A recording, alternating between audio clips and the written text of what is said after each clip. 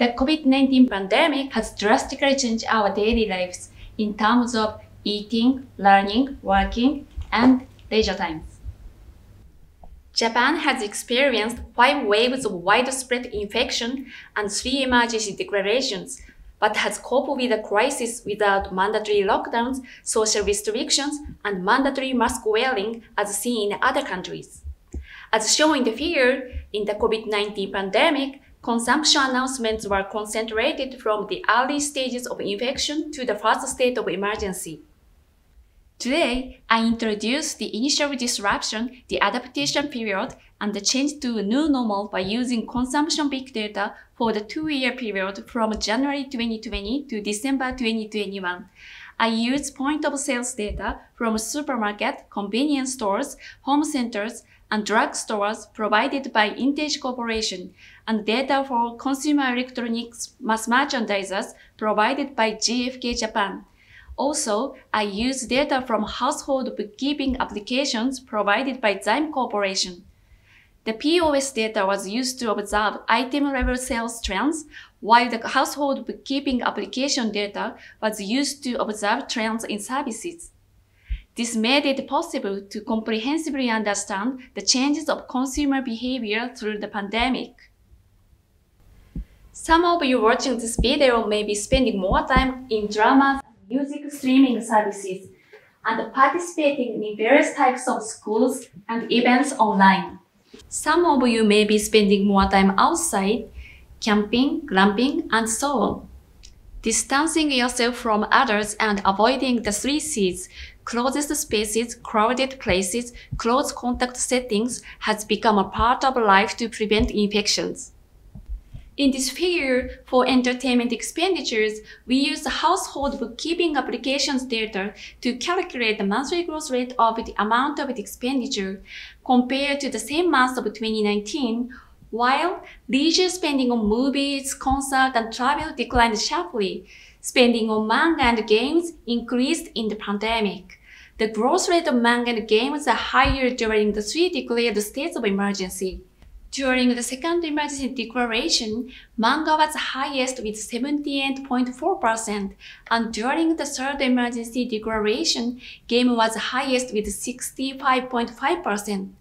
Manga, in particular, remained unaffected by the rush before the consumption tax hike in October 2019 and increased by 22.8% in September 2020.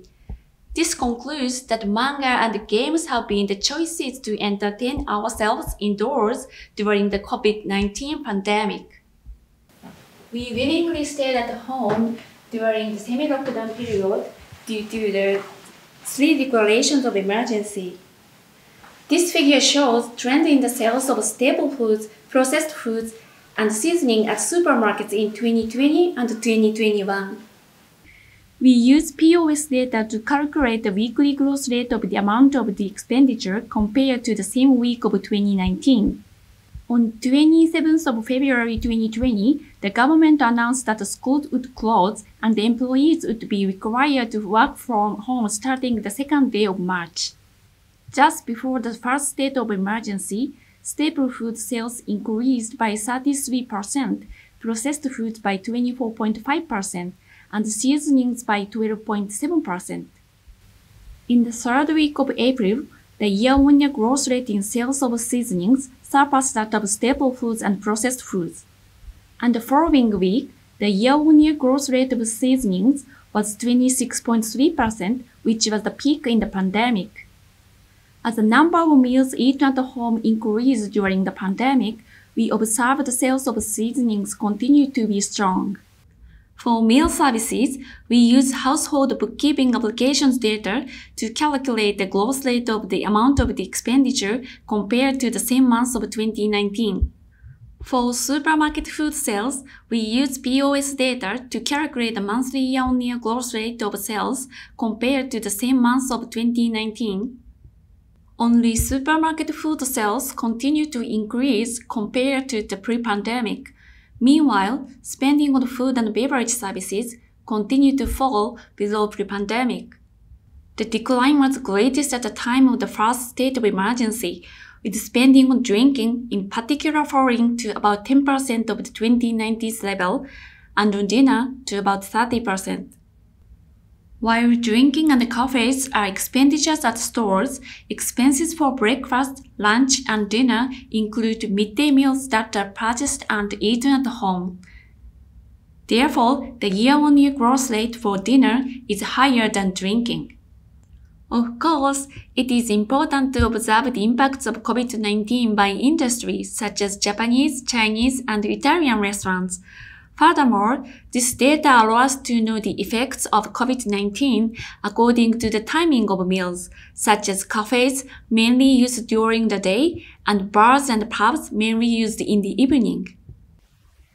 To analyze whether telecommuting has become more prevalent, we observed sales trends of webcams and headsets, which are used for online meetings and classes by using POS data. This figure indicates that the weekly year-on-year growth rate sales of webcams rose by 109.9% and headsets rose by 67.2% in the fourth week of February 2020.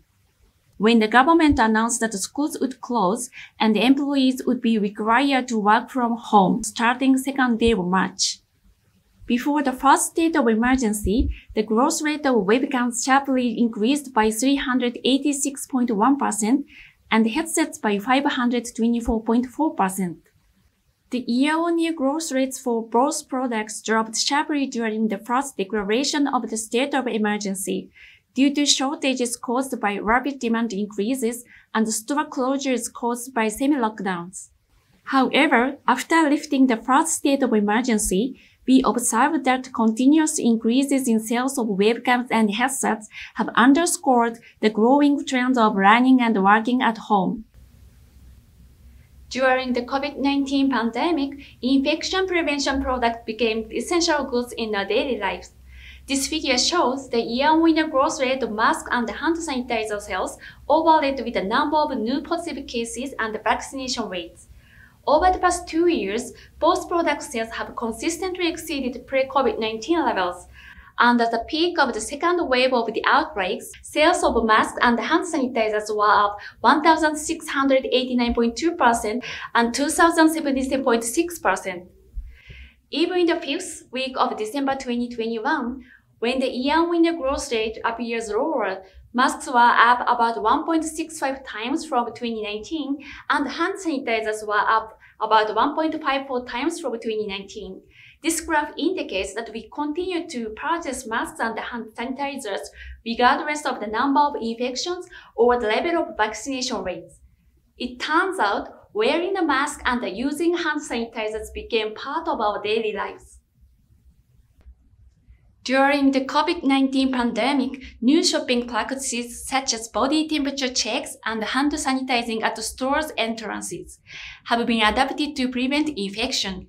As for payment methods, cashless payment has increased to protect store clerks and customers against the risk of infection. The yellow color denotes the cash-based settlement ratio, light blue is the credit card-based settlement ratio, and dark blue is the e-money-based settlement ratio. I calculate the settlement ratio as the ratio of the number of payments by cash, credit card, and e-money to the total number of payments. The numbers in the graph on the left are values for January 2019, and the numbers on the right are the values for December 2021. 4 shopping locations have seen a decrease in cash payments compared to January 2019. At convenience stores, 72.7% of payments were made by cashless payment in December 2021. Meanwhile, in the other 3 shopping locations, more than 80% of payments were cash payments. As shown in the next figure, we observe the ratio of cashless payments in the service expenditures such as cafes, drinking places, clothing, and beauty salons. In all cases, we can see that the shift to cashless payment has progressed more clearly than in the previous figure. Cafes increased the cashless payment ratio by 20% points, beauty salons by 18% points, clothing by 17% points, and drinking places by 11% points from January 2019 to December 2021. The percentage of cashless payments for clothing was prominent at 80% with credit card payments particularly prevalent. On the other hand, more than 80% of drinking parties are paid in cash. It turns out that credit cards are used in high unit price services such as clothing stores and beauty salons, and e-money payments are used at cafes and convenience stores with low unit prices. These figures tell us about the spread of cashless payments during the pandemic in Japan. We continue to purchase infection prevention essentials such as face masks and hand sanitizers during the low and high infection levels and vaccination rates. Meanwhile, the spread of misinformation on SNS, such as the toilet paper shortage in February 2020, povidone iodine gargle killing the virus in August 2020, and the antiparasitic drug ivermectin being effective in preventing and treating COVID-19 in August 2021, caused a rapid explosion in purchases. Also, when acetaminophen was recommended for antipyretic analgesia for vaccination, drugs containing it became rapidly scarce since April 2021. However, according to the sales changes with POS data, the correct information was finally provided and purchasing stabilized sooner. Finally, I used the POS data to draw a cumulative density function for the number of masks sold weekly in 2019, 2020, and 2021. The cumulative density function doesn't provide information on the scale, but it tells us the degree of concentration and dispersion of purchase patterns in each year. In 2019, pre-COVID-19 periods, purchases were concentrated in the winter and spring hay fever season. Half of the year's masks were sold by the third week of April, indicating a seasonality in our mask purchasing behavior. In 2020, the rate exceeded 30% in the WHO State of Emergency Week on January 30th, and was gradual purchasing during the subsequent mask shortage period. By the end of May, when the first state of emergency was lifted, it exceeded 50%. Since then, the sales rate has increased at a steady rate as masks return to the market. Let's pay attention to 2021.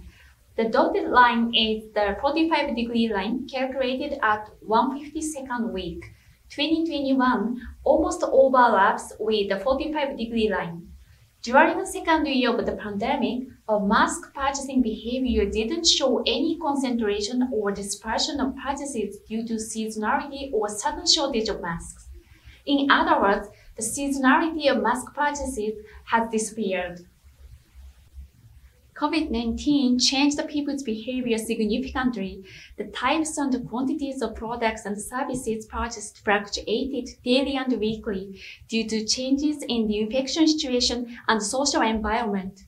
However, official economic statistics observe weekly fluctuations, and some were published as early as the end of the following month or even 1 or 2 years in the future.